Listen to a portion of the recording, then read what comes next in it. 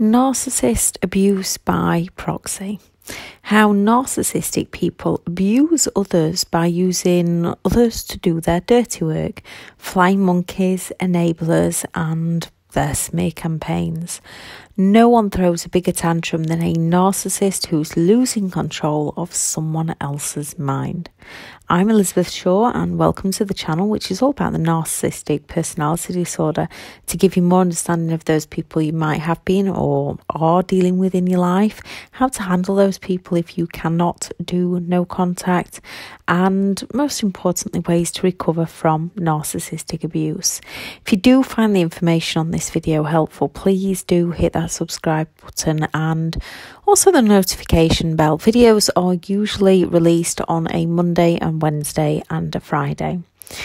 So this video is all about how the narcissist continues their abuse through other people. When a narcissist feels like they are or they have lost control of someone, even before they've lost control, to keep control over another person, they can enlist flying monkeys, they can triangulate, and they can embark on their mass smear campaign against you.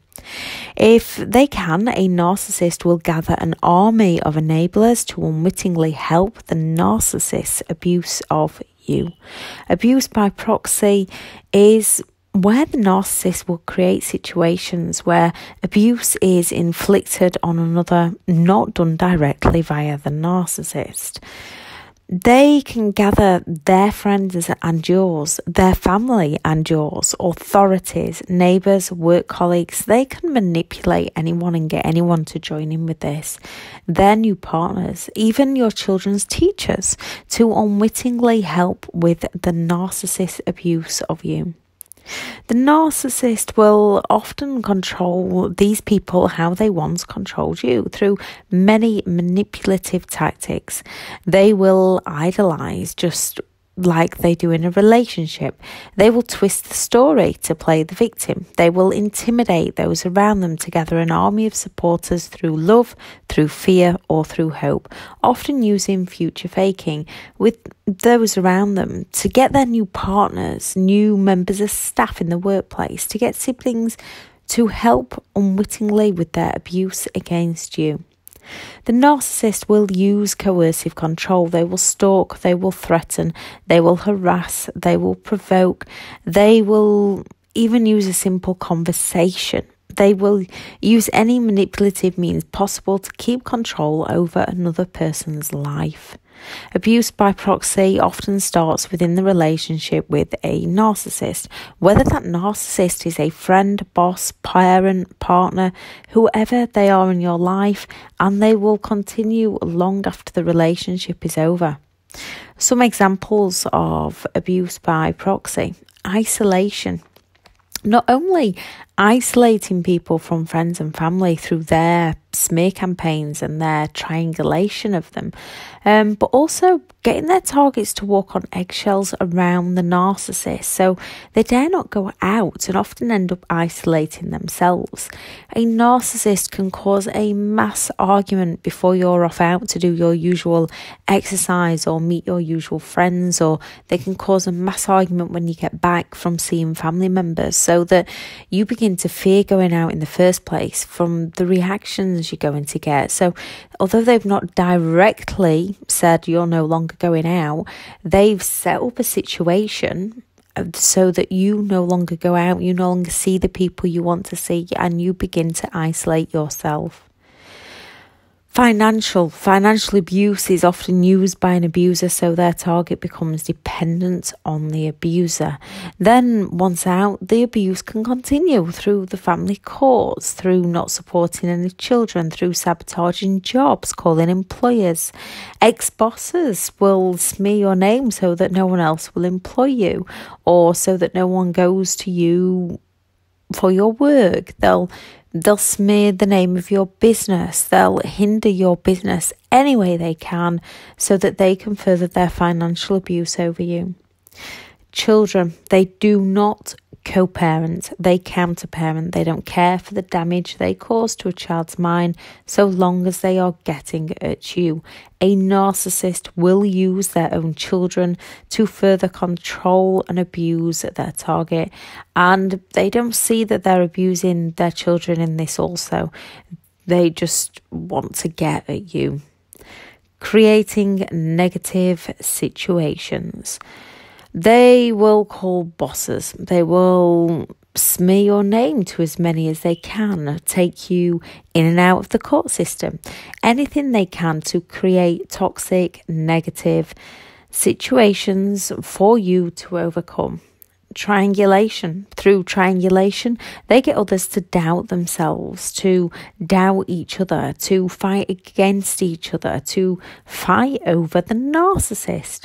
They gaslight people into doubting themselves and shatter people's self-worth. When they triangulate, people often don't even know what's happening, and most of the time neither party knows the truth, and often goes to the narcissist to just hear the narcissist lies, and they continue their triangulation of people.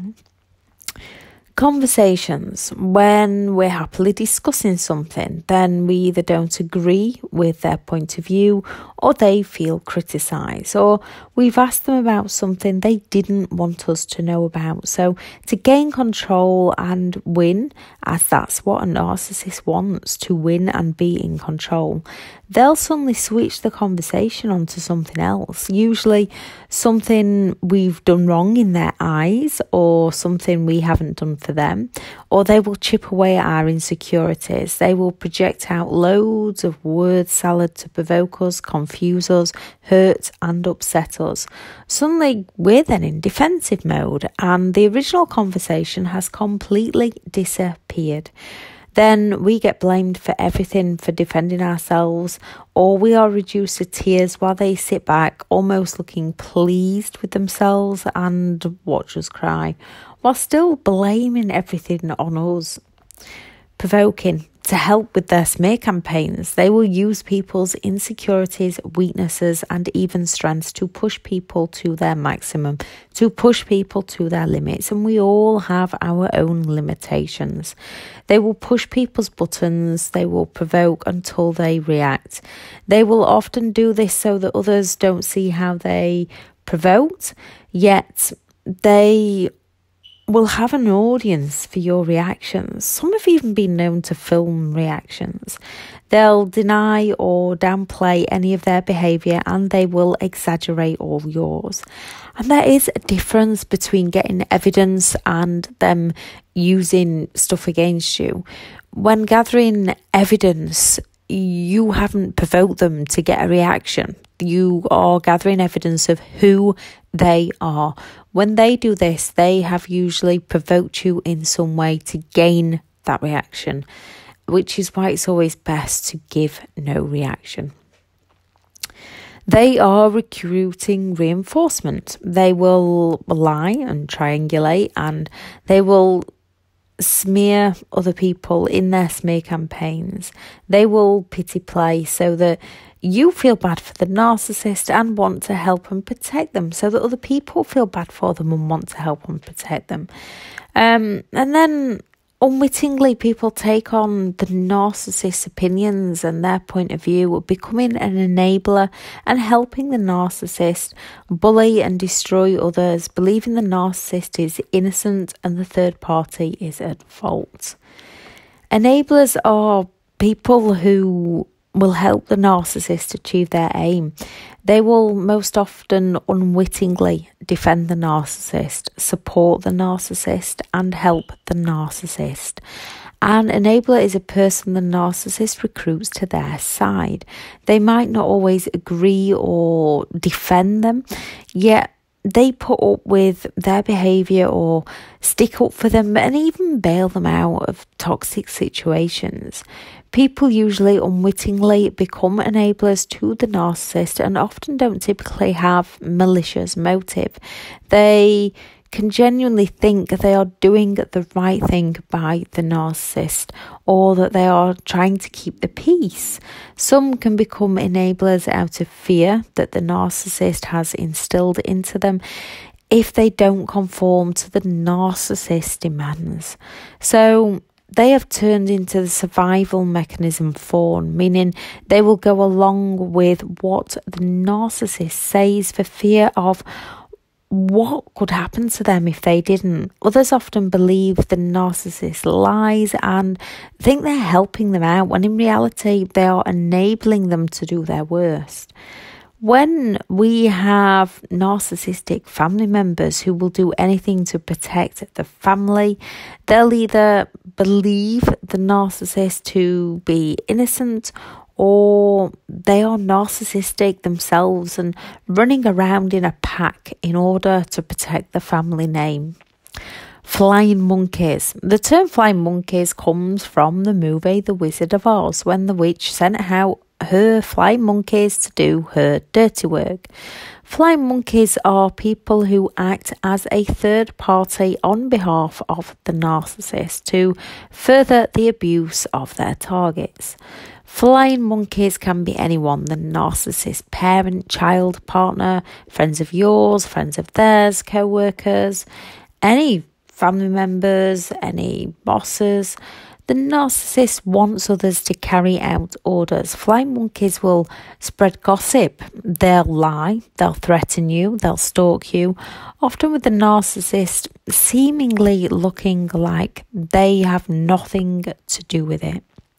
The smear campaign. The narcissist uses a smear campaign so that they can keep their toxic behaviours hidden from you, from society, from other people. So we look like we're jealous, or the exes look like they're jealous, and either wanting the narcissist back or wanting to seek revenge. They will use the smear campaign to gain that pity play from others. They will use it to make others and to make us look crazy or obsessed with them.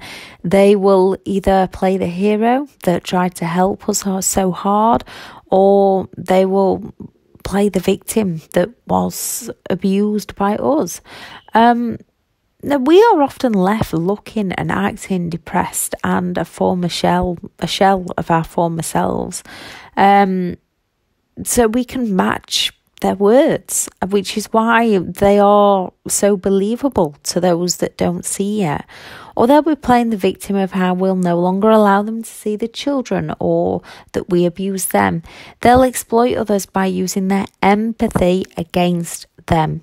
They'll be telling all those who listen everything that they did to us, only they will twist the story and they will be making out to others that we did it to them. So they shift the blame and walk away scot-free from any responsibility. Stalking. Stalking is when the narcissist is trying to intimidate you and restrict your freedom to keep control over you. Stalking can cause emotional and psychological harm within you.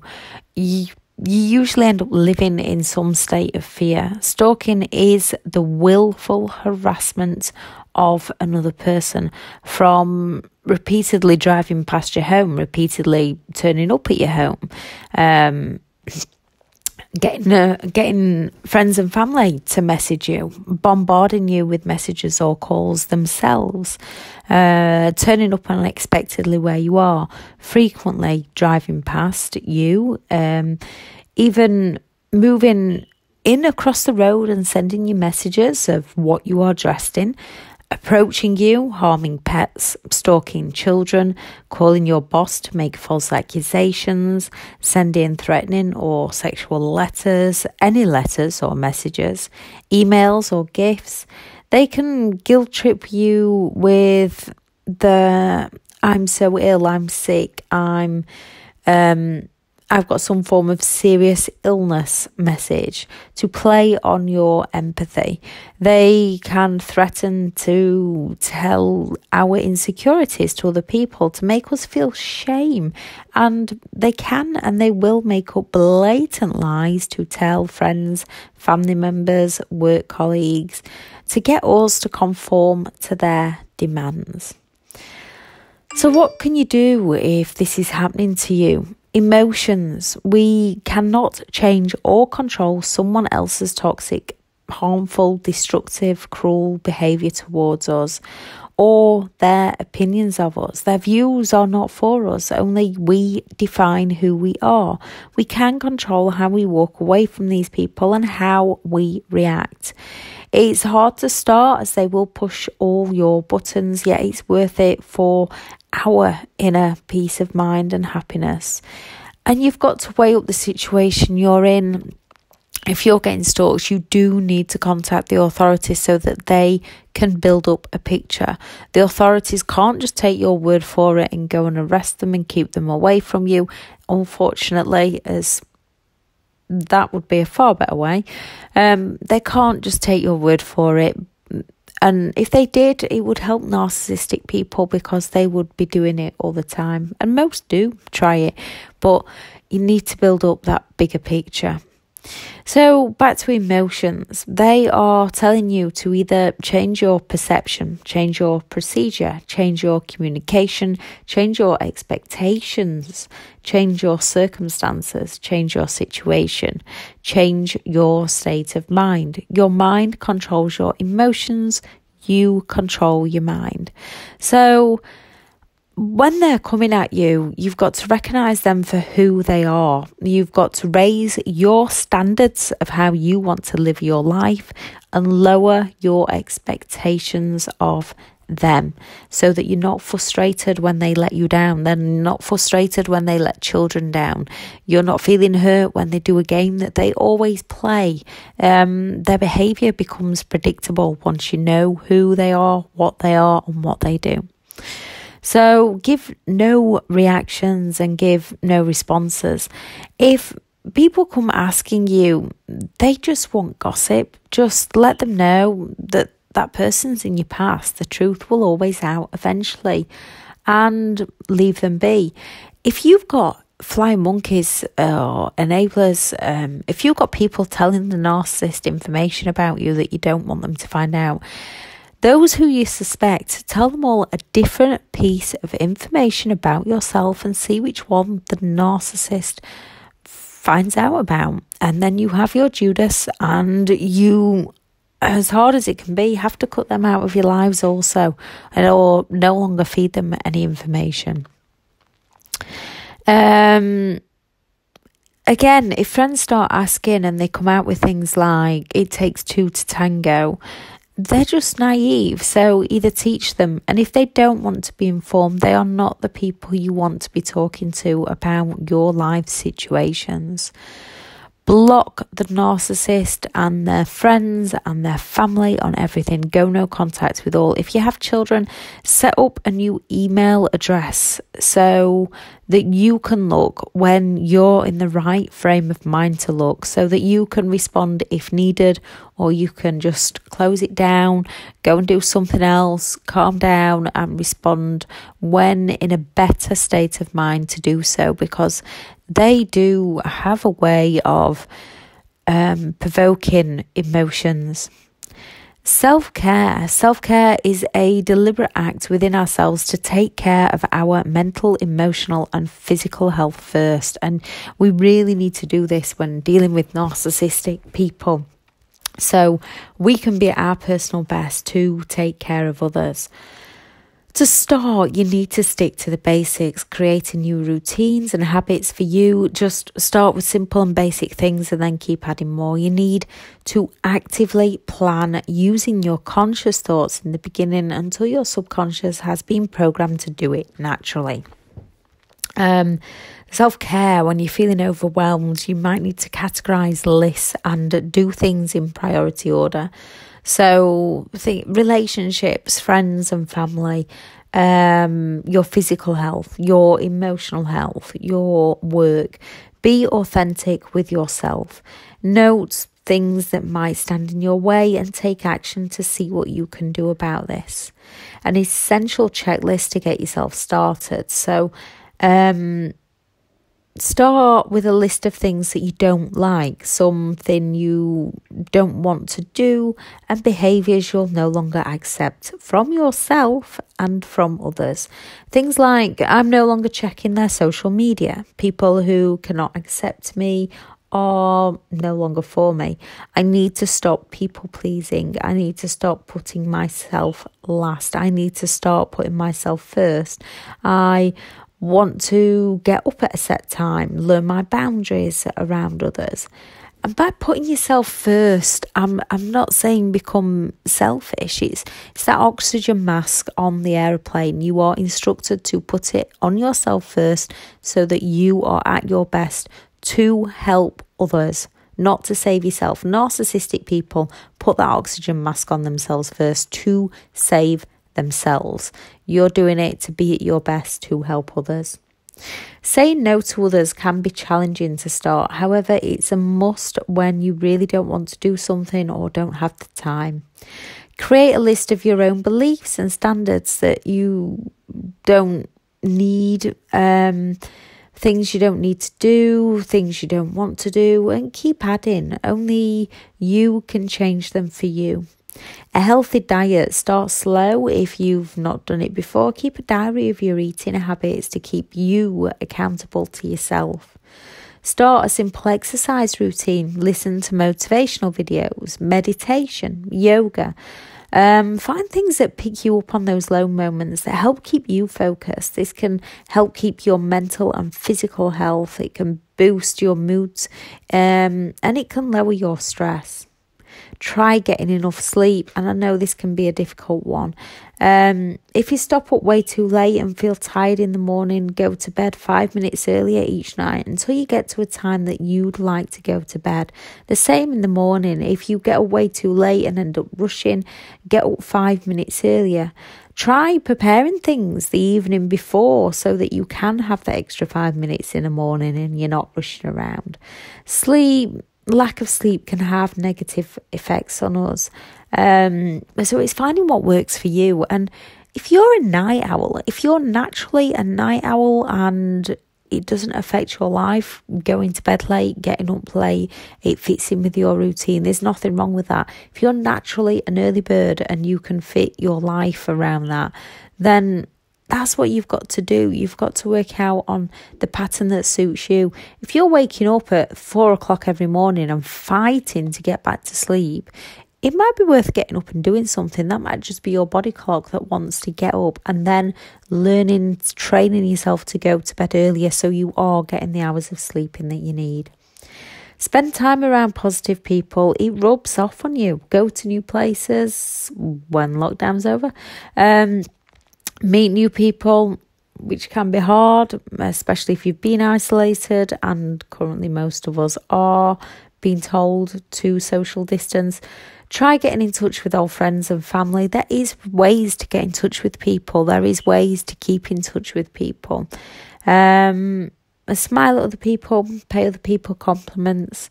Keep a reflection journal. One, if you still miss the ex, write the negatives about the relationship and look at them when you're having self-doubt. It's the same as your parents. If you're questioning whether you should go no contact with your parents, write the negatives down. And then a positive journal. Each day, try to add at least 3 things that you've achieved in that day so that you can always look at how far you've come. Also, put something down that you'd like to accomplish the next day to keep yourself accountable. Get organised, keep notes of appointments and where you're supposed to be when. Try to relax, doing what you'd like to do for you, whether that's sitting watching a movie, whether that's going for a run. Try to relax. Take moments, talk moments through with people who understand. Look for an opportunity to laugh. Laughing really is the best medicine, and I know narcissistic abuse is hideous, and I know the things they do is hideous, but when it brings us crashing down, when it reduces us to tears, when it gets us in that state of mind, it overwhelms us. When we can find the humour in the horrible things that they do, and it is difficult to practice this, but when you can find the humour, when you can laugh it off, it no longer has that negative impact on our emotions. I'll add the video to how to handle your emotions in the description. I'll also add the video that explains more about fight, flight, freeze and fawn. The video for smear campaigns, flying monkeys, triangulation, enablers, conversations, the things I've mentioned in the video of how they can cause abuse by proxy, to give you more understanding and more in-depth information on those subjects. I'll also add in the description where you can find me on social media and the online courses that are available. Thank you very much for listening. Bye.